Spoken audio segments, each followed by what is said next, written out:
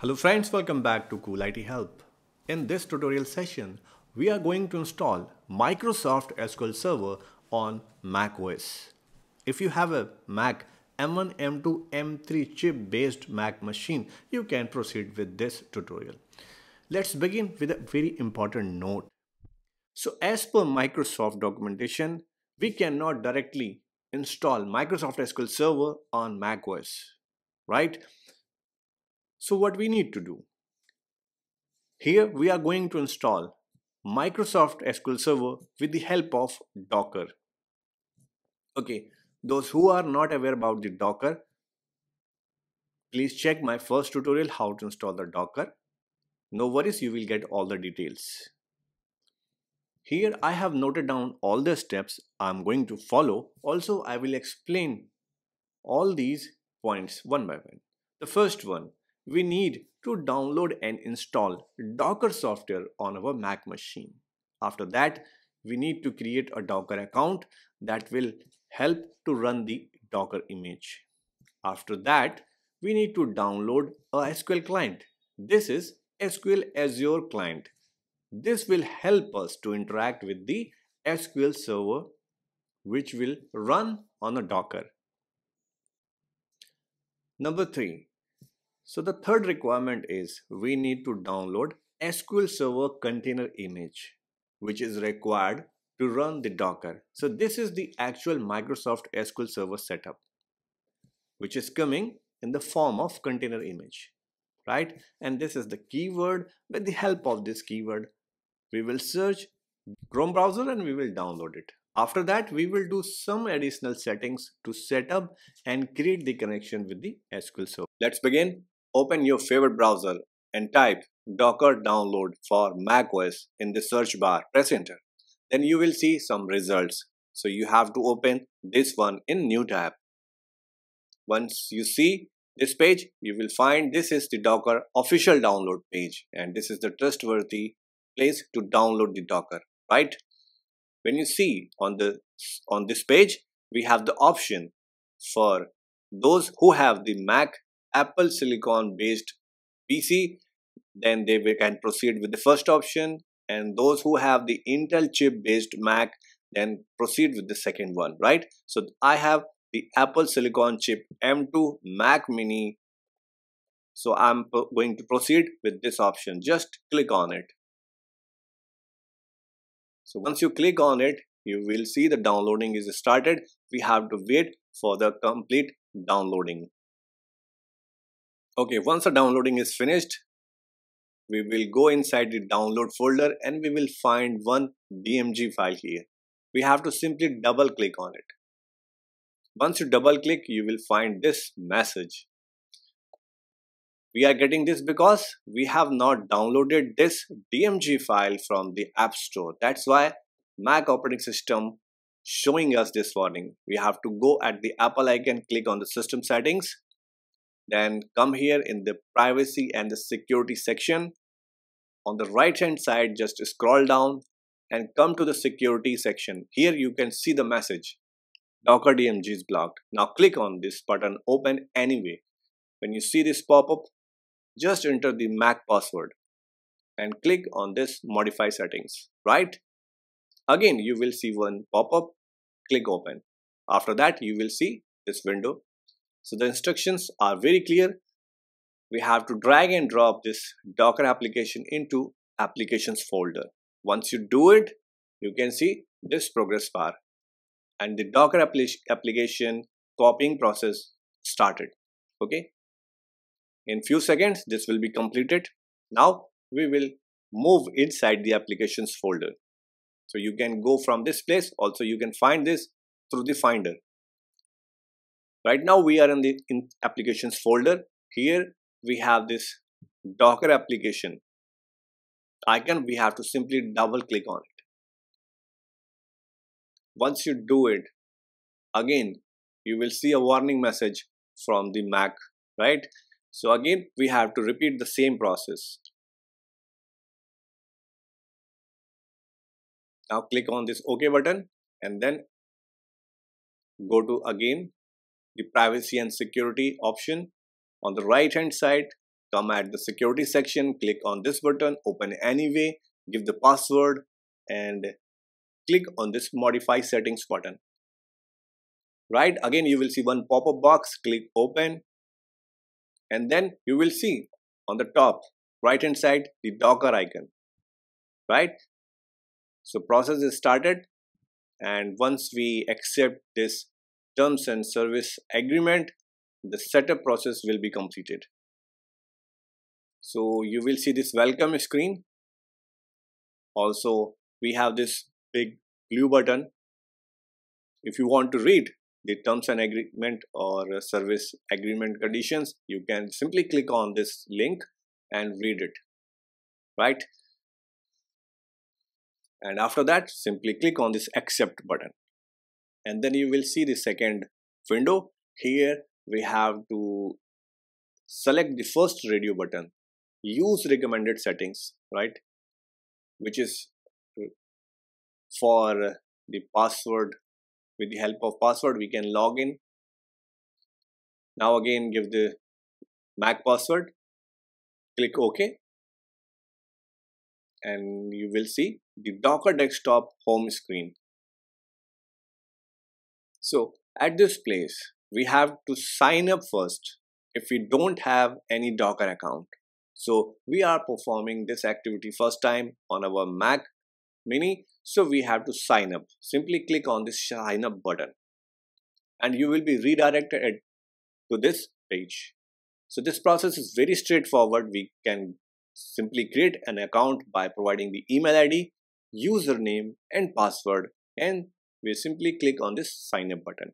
Then you will receive one email on your given email ID. So please click on the verification link and verify your account. Then come back and then use user ID and password and log in inside the Docker account. Once you do it, you will see this message and you will be logged in inside the Docker desktop. The very first screen you will see is the survey screen, and you can skip this one. No need to fill this survey. This is not mandatory. There's a link at the bottom, click on it and you are here. So this is all set up. Now we will perform some activity. On the left hand side you can see the options like container, images, volume, build, Docker. On the right hand side of the icon you simply click and see the status. The green signal Docker desktop is running. We have the option to pause, we have option to restart, we have option to quick Docker desktop. So friends, we have already downloaded the Docker and installed it successfully. Let's jump to the point number 2. Here we are going to download SQL Azure Client. Okay, open the Chrome browser and type SQL Azure Client download keyword, press enter. You will get some results. So see here, the first one, download and install Azure Data Studio. Right, open in the new browser tab and see here, this is the official download page. Right, this is the trusted source. Just scroll down and look for the download section. Here all type of installer available, right, for the Windows, for the macOS and the Linux. So here see the section macOS, right? So in front of that you can see the universal Intel chip and the Apple Silicon, right? Two different links are available for use. Those who have Intel chips based Mac will proceed with this link, and those who have Apple Silicon chip like M1, M2, M3 and M4 will proceed with this link. I have M2 chip, I'm going to proceed with this second link. Just click on it to download. Here we go, downloading is started, and see this 194 MB is the size of this zip file. So please wait for the download completion. I'm not going to proceed with this download. I have already downloaded one zip file. Let me show you. So this is present in the downloads folder here. See this, you will get such type of zip file. Now we have to simply double click on this zip file to open it with the zip utility. Okay, soon you will see the Azure Data Studio application here, right? The next thing we have to do, we have to copy this application into our applications folder, right? Let's do it. Just drag and drop here. This is installed inside the applications folder. Great. Go to the launchpad and now search Azure Data Studio. Here, launch it. If you do it first time, you will get this pop-up box like this app is blocked by the Apple security, right? So just click OK and let's fix this. Now we have to go to the Apple icon, go to the system settings. Here in the settings, just scroll down. Now click on this privacy and security. Okay, now go on the right hand side. Just scroll down and look for the security section. Here you can see the security warning. Azure Data Studio is blocked from use because it is not from trusted developers, right?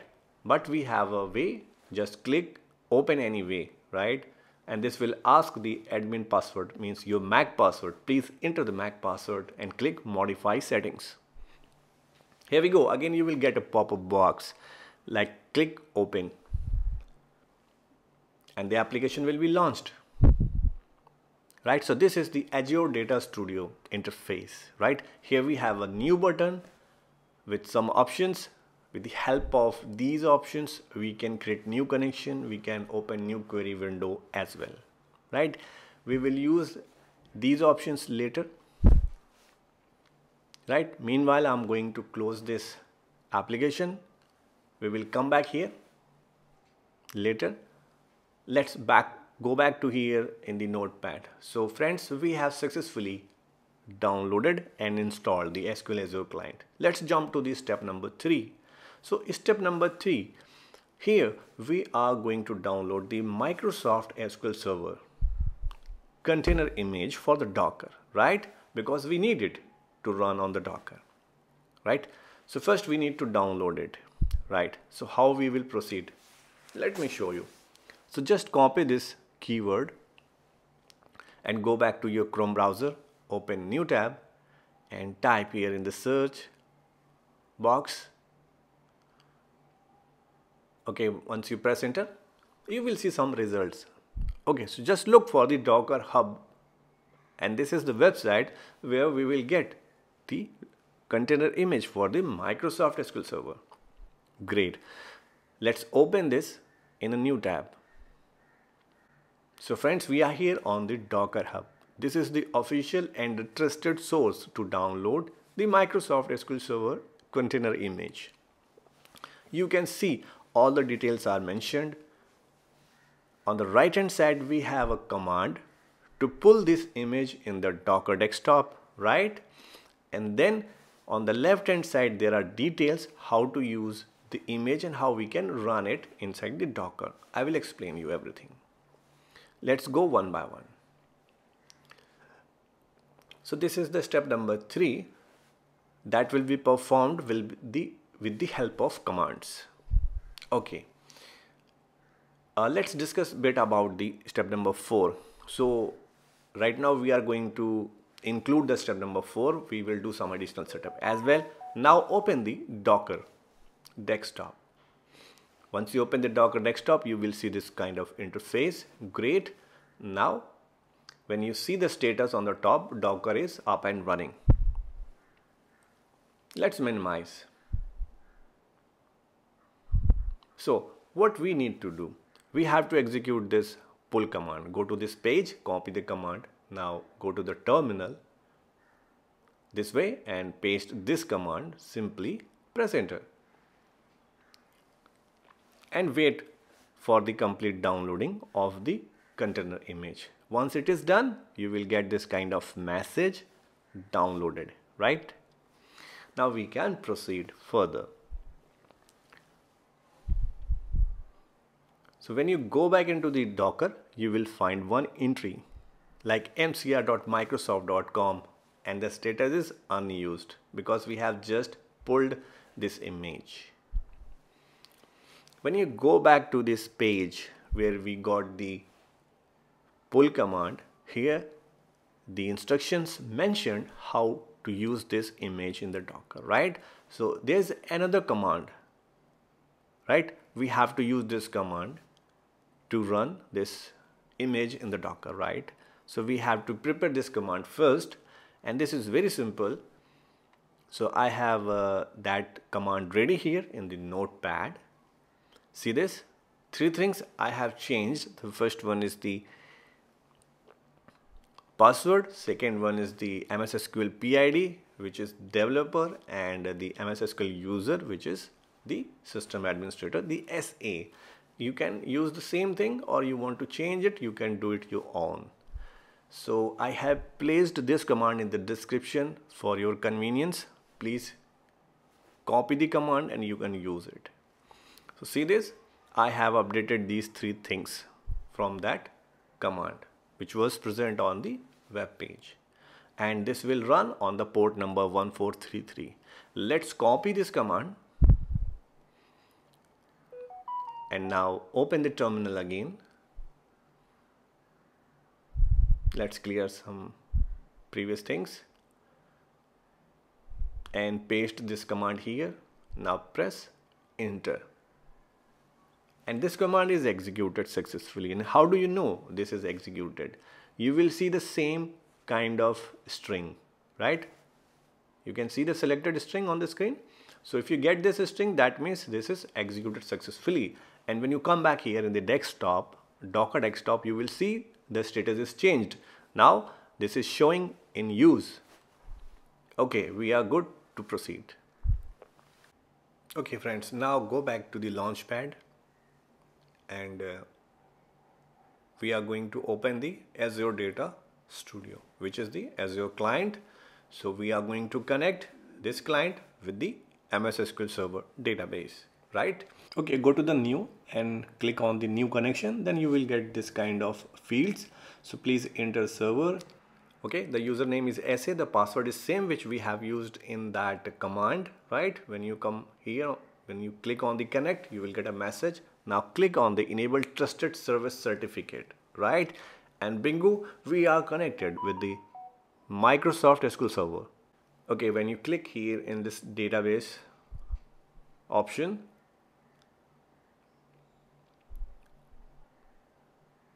you can select any database, like what are the database present, you can see. And if you want to query on any database, simply click on the query window.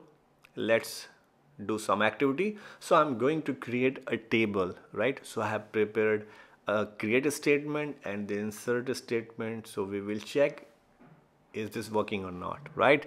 So I have selected one database master and I'm going to create a table. Okay, so query executed successfully, one table is created. Let's enter some details in this table. Going to insert some records. So insert query is there, and okay, so just run it. So 5 rows affected, that's great.